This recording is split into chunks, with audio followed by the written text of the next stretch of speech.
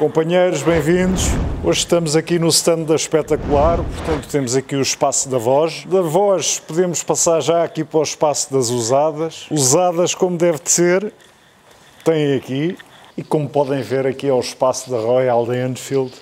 Já agora um beijinho à Norley do Ichibutsu. Claro que também não pode faltar a MacBor, aqui bem representada. Mas tal como já perceberam no título do vídeo, hoje o motivo de eu estar aqui é esta magnífica QJ Motor.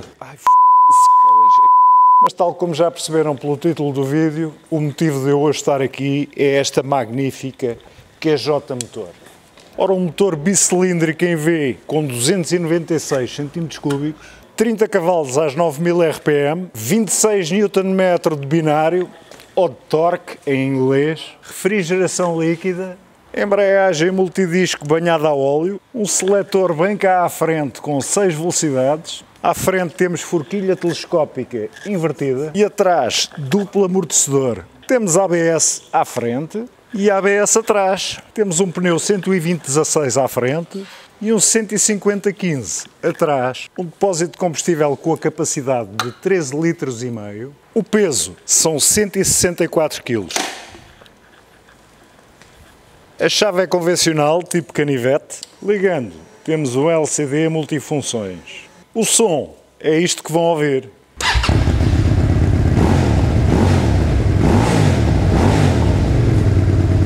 E sem mais demoras, vamos nos fazer à estrada. Test ride.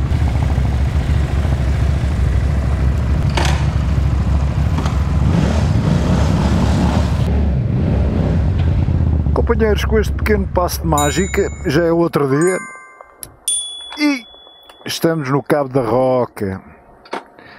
Nada melhor do que trazer esta menina a este local icónico. Olha para este som. Fico maluco com isto. Fico maluco com isto. Esta magnífica SRV da QJ Motor SRV300. Aqui no Cabo da Roca, a bombar. Foi uma experiência em peras. A minha saída da Xpectacular Ignition, ali na Malveira, apanhei um trajeto de chuva de quase 1 hora, até São Pedro de Estoril, vim devagarinho, muito devagarinho, para me habituar à máquina. E hoje começamos já aqui no Cabo da Roca. Tinha que vir com esta menina aqui. Sim, porque isto é como se fosse uma Harley de baixa cilindrada. É o que se diz no mundo inteiro. E tal, isto é uma Harley de baixa cilindrada. Pois acredito, desde o design até ao som, tudo se assemelha, não é?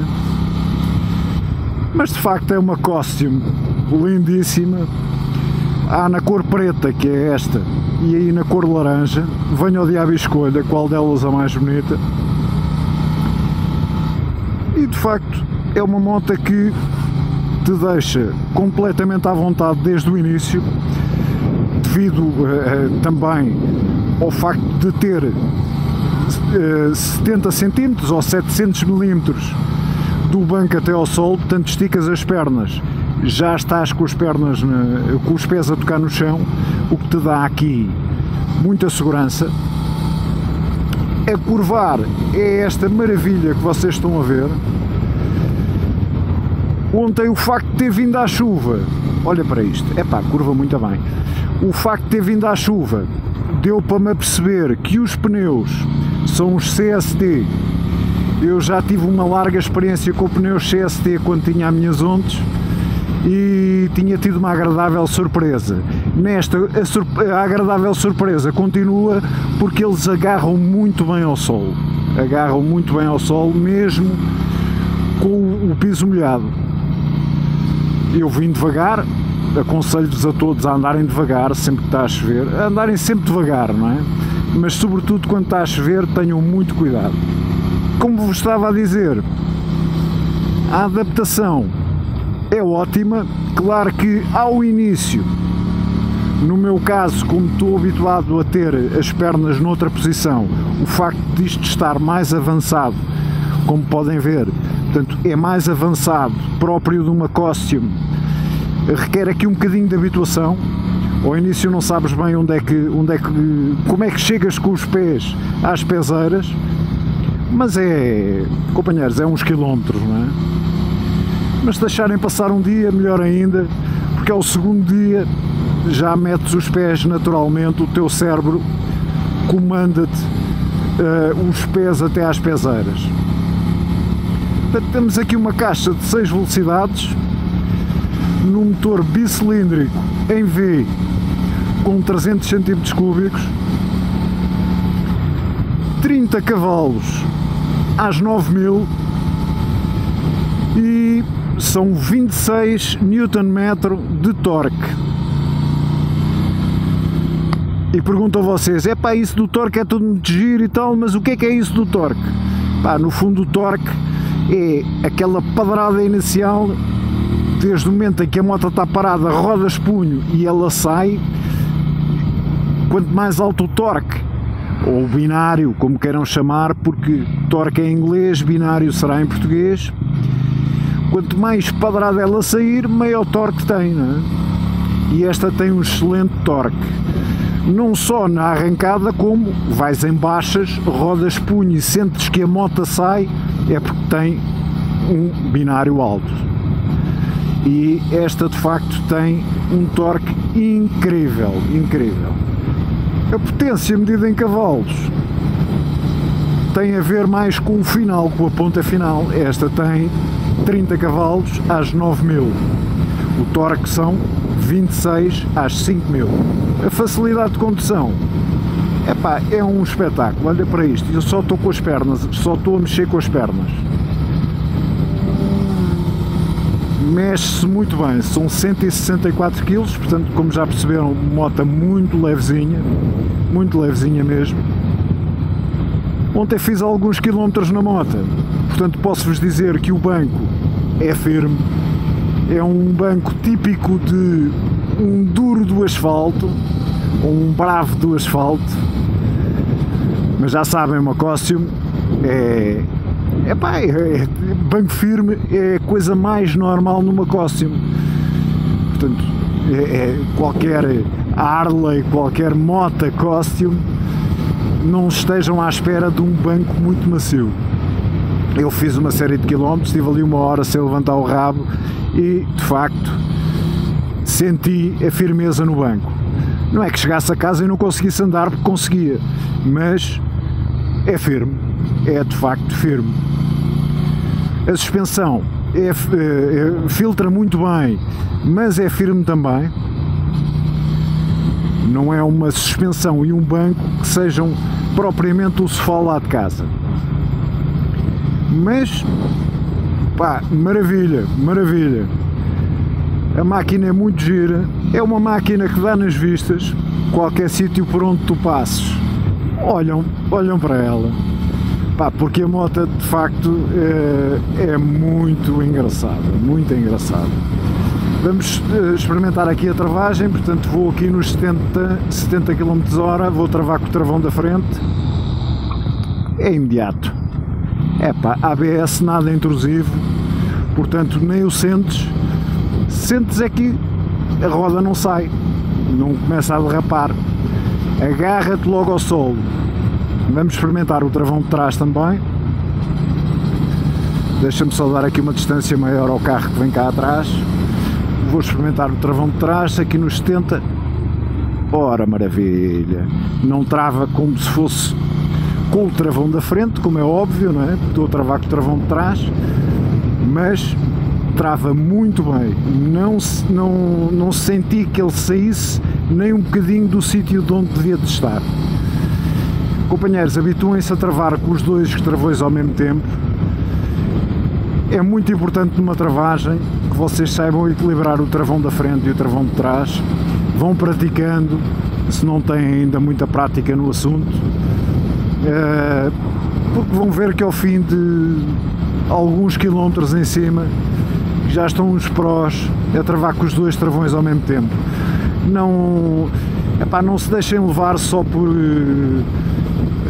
pelo conforto de travar só com o travão da frente, habituem-se a travar com os dois, sobretudo quando levam pendura. O cheirinho do travão de trás é essencial para o pendura não andar a bater com o capacete no vosso. É porque se travam só com o da frente, o pendura vai lá atrás e estás sempre a dar mocadas. Capacete com capacete. Agora, por capacetes, vocês já sabem, tenho agora o apoio da CMS Helmets.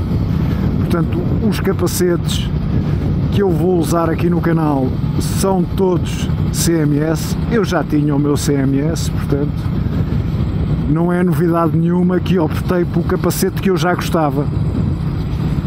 Se há hipótese de ter algum apoio, que seja por uma marca de capacetes com que eu me identifico. CMS é portuguesa, produto de qualidade, o símbolo Made in Portugal é sempre sinal de máxima qualidade, são sempre produtos de excelência. Veja-se o nosso Ronaldo, não é? Mas são sempre produtos de excelência, é um facto.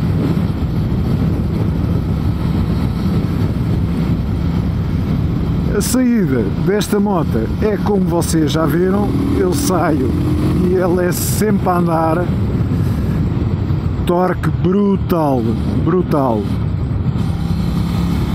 Posso-vos dizer que ontem fiz um bocadito de autoestrada, facilmente atingem o máximo de velocidade legal, não é? Deve passar e bastante, porque é um motor e peras. Este 300 é um motor e peras.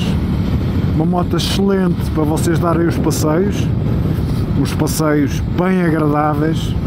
Claro, aconselho-vos nesses passeios, não levem pendura, curtam o vosso passeiozinho sem estarem a incomodar o pendura com a firmeza do banco, mas pá, fazem à vontade uma bela viagem em grupo ou sozinhos, porque a moto tem um desempenho muito bom, muito bom. Podemos ver aqui no guiador, portanto temos aqui o corte de corrente, temos os 4 piscas, acelerador, travão da frente, não é? Regulável, o travão da frente. Aqui tem o start, primeiro ligou a ignição, não é? E depois start. Deste lado tem aqui máximos e médios. Os piscas, pisca direita desfaz ao centro, pisca esquerda desfaz ao centro, a buzina.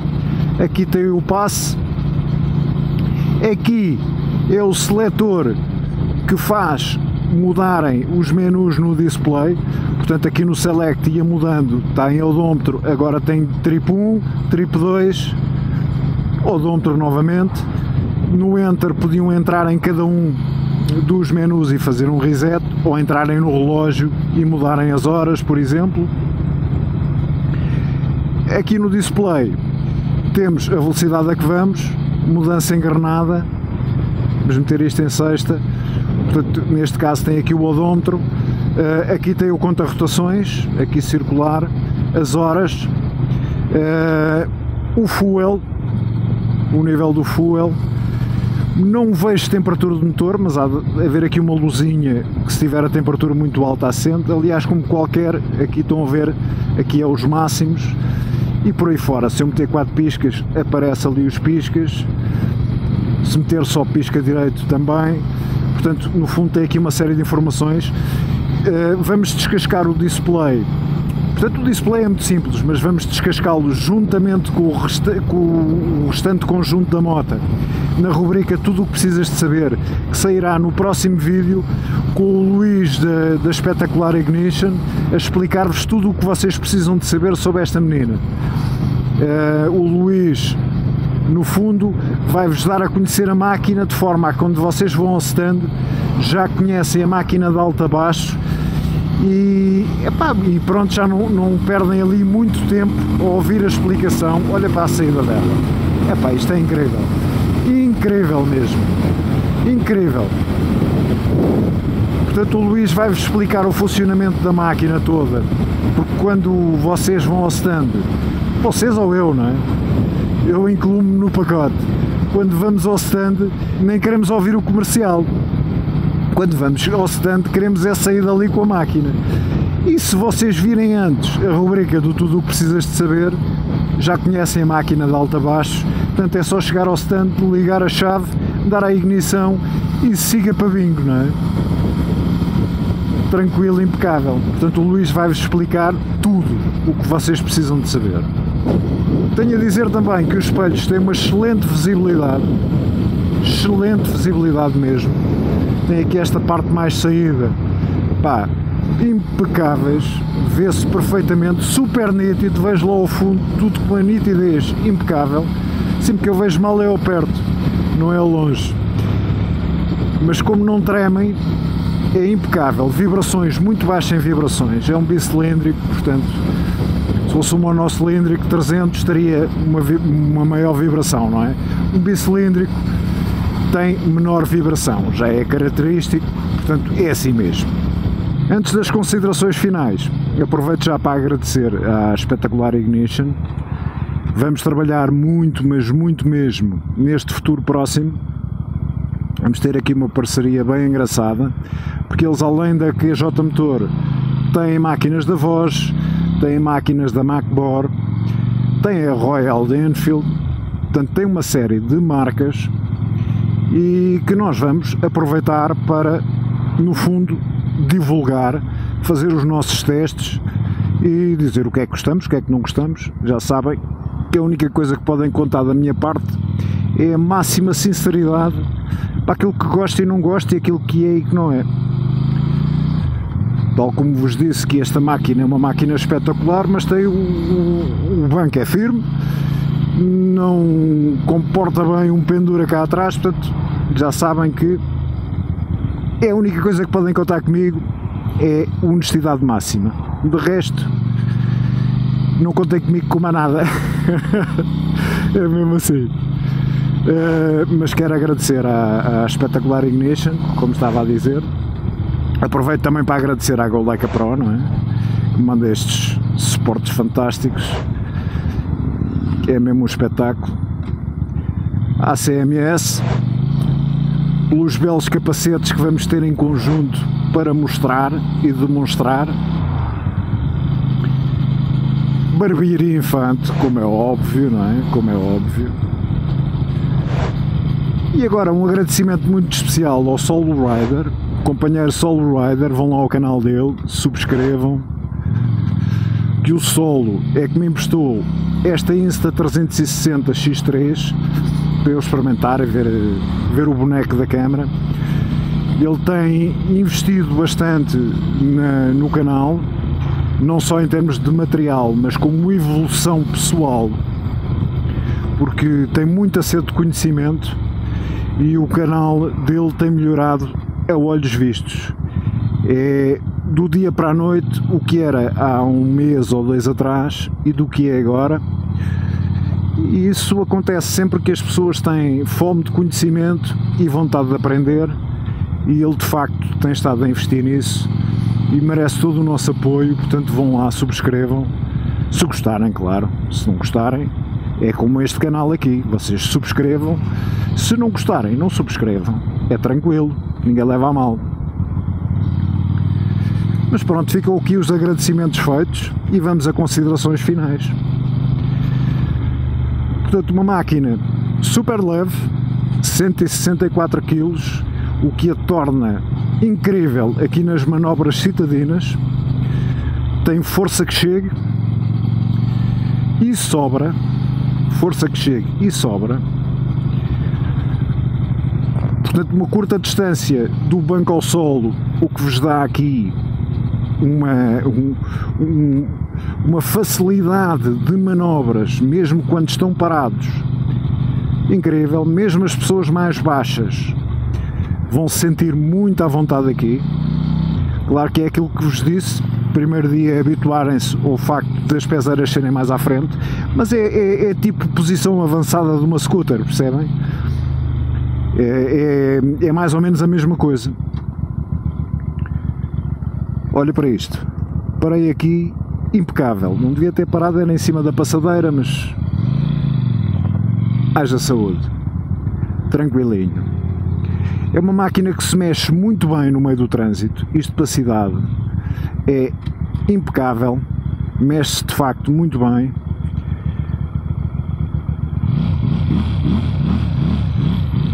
Tem um som de escape que ajuda e muito a sentirem que vocês andam aí, se bem que me entendem. Basta abrirem a goela e as pessoas percebem que vocês cá estão. Dá um certo jeito. Portanto, o conselho que vos dou é: experimentem a máquina, vão fazer um test ride, vão lá à Xpectacular Ignition fazer o test ride. Se estiverem muito longe da Xpectacular Ignition, vejam onde é que há outro concessionário e experimentem a máquina, que eu acho que vocês vão gostar muito, muito sinceramente. Se gostam deste tipo de motas com um estilo mais costume, não é? Pá, vão adorar esta moto de certeza, de certeza. Para já, ao primeiro olhar, é lindíssima, apaixonam-se logo na certa. Quando a põem a trabalhar, apaixonam-se pelo som do escape. Quando começam a andar nela, ficam doidos com o torque. Portanto, companheiros, não tem nada que enganar, não se precipitem em compra nenhuma que vocês estão a pensar fazer neste momento.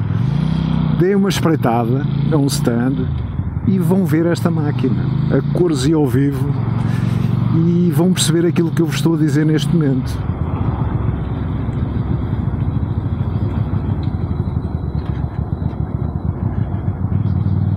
Ora, a ver se ele me vê. Aí está, já me fiz sentir.